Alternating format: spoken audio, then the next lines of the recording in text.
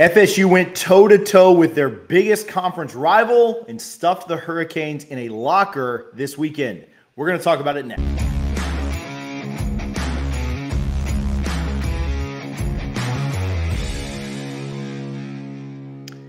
Thanks for watching the video, guys. Thanks for coming to the channel. I appreciate all your love and support. We're closing on 5,000 subscribers, and that's really, really cool. Appreciate each and every one of you. The recruitment of Darrell Jackson is one of the crazier in recent memory, according to some people that I've been chatting with. But he is officially enrolled at Florida State. Some breaking news just hit the timeline and everywhere else that he is officially a Seminole, and we can all put this to rest. But before we do that, we are going to talk about it, and we're going to talk about what Miami tried to do and the links that they tried to go to, the shadiness that went down with this recruitment.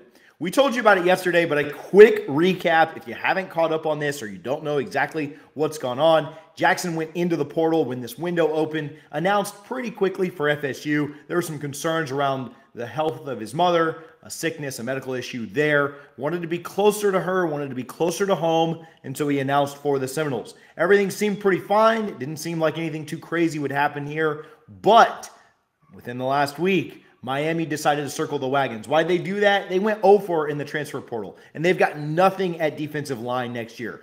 It is terrible, but I can't wait to see how bad their defensive line is going to be. They decided to go back to Jackson, who technically never was taken off of financial aid, according to a couple of people that I've spoken with down there at Miami and around that program. And so he could have just gone back to classes at Miami, but he didn't, thank the Lord.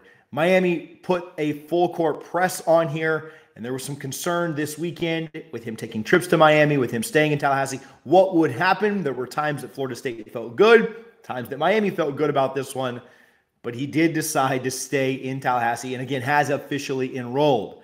Now, this is where the entire story gets wild. I want to tell you about what Miami tried to do, what went down. Just before we do that, I want to tell you about our friends at Garnet and Gold. You can go to garnetandgold.com to pick up all of your licensed FSU merch and gear. You can use code NOSLAW, N-O-S-L-A-W, to save 15% on your order at garnetandgold.com. They are leaders when it comes to licensed apparel, FSU merchandise, vintage apparel. I love this hat that I'm wearing here. Check out garnetandgold.com. Use code NOSLAW. You're shopping for FSU gear anyway. Make sure that you're saving money at garnetandgold.com. They give back to our boosters and our NIL. NOSLAW at checkout. Miami wanted this kid, and they wanted him bad. Again, they've got nothing at defensive tackle, and they're desperate right now. They couldn't pick up anything in the portal, and so they wanted this Jackson kid back on their defensive line badly. He was a good player for them. He was inconsistent at times, but he would certainly be one of the top 2 or 3 players on their entire defense, certainly their best defensive lineman. And I've spoken with a couple of people close to this recruitment, and I can confirm 2 things. Number one, Miami offered Darrell Jackson a stupid amount of money. That is a direct quote, a stupid amount of money to stay enrolled at the U. We understand that they're very, very aggressive in the NIL game. I don't think that this is shocking to anyone that Miami would offer a big amount of money to a recruit, but they did here, and they tried their very best to get him to stay. The other thing that's crazy that they tried to do, that maybe this will be reported on, maybe it won't, but I've confirmed that they also tried to reach out to at least 3 other members of FSU's roster to try and get them to come to Miami with Jackson. There was some concern around this. We know that this is going on. I don't want to say that Miami's the only school doing this and reaching out to players on active rosters, but they did it here. And there was some concern that Florida State might lose a couple of guys because Miami is, again, very aggressive in this NIL space. However, much like their attempts to score touchdowns against the Seminoles this year, they were unsuccessful. They went 0-for-4 and were wildly unsuccessful when it came to poaching guys off of FSU's roster, Jackson included. Talk about egg on their face. They couldn't keep what was not only theirs, they also couldn't get what was ours. And now they're left with nothing on that defensive line. I cannot wait to see Trey Benson run wild and break tackles next year in Doak against Miami. This year, it always means a lot. This year is going to mean so much more. We told you yesterday in our video that Miami was doing their very best to cast doubt in Jackson's mind regarding his waiver, whether or not the NCAA would approve that. Again, is that unethical? Is that bad when you're considering the fact that it does have to do with the health of his mother, that he's trying to get the NCAA waiver? Most of you responded in the comments that it was shady of them, that it was crappy of Miami to do this. I'd rather you guys make your own decisions and me not tell you whether something is good, bad, indifferent, whatever. But it did seem that overwhelmingly you guys thought that that was not a good thing. I've been told, based on some conversations that I've had and was talking to some people that are pretty close to this recruitment, there is a large swell of confidence that Jackson's waiver will get approved, and Florida State will be very, very aggressive in getting this approved.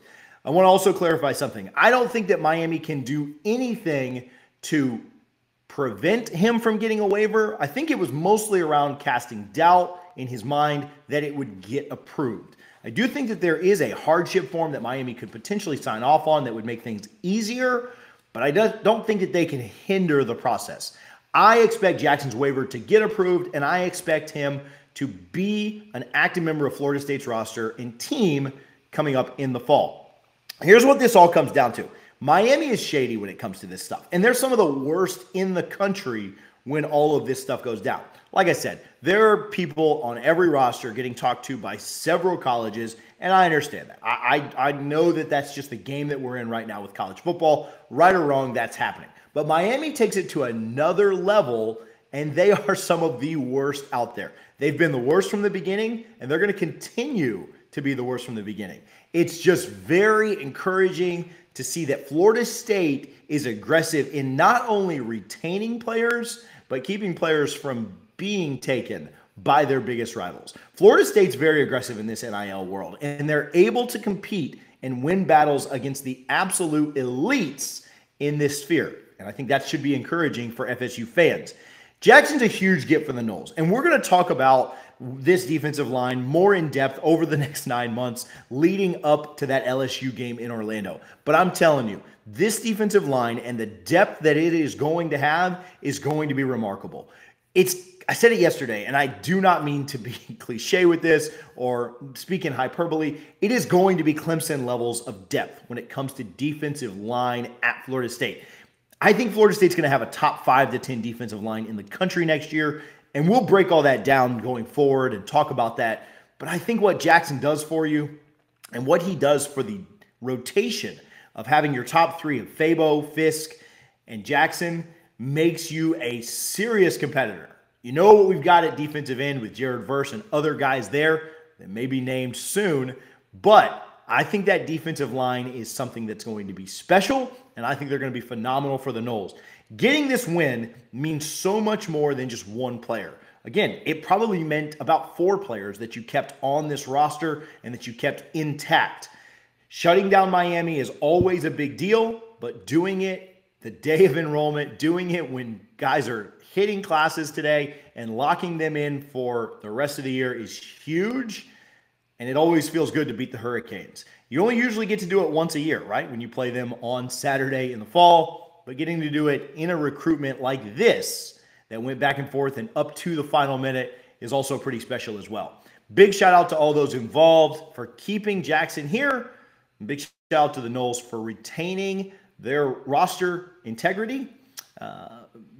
And whatever the opposite of a shout out is down there, sending it to Miami because they're just an embarrassment and a clown show. And I'm glad that they lost out here. Let us know your thoughts in the comments down below. We've got more content coming from you. I've just got inside info on a probable commitment that the Noles will pick up here soon. I feel really, really good about that. So make sure that you're subscribed and you have notifications turned on because we will break that news as soon as it happens. Appreciate you guys for tuning in. Love all the support. We'll talk to you soon. Go Noles.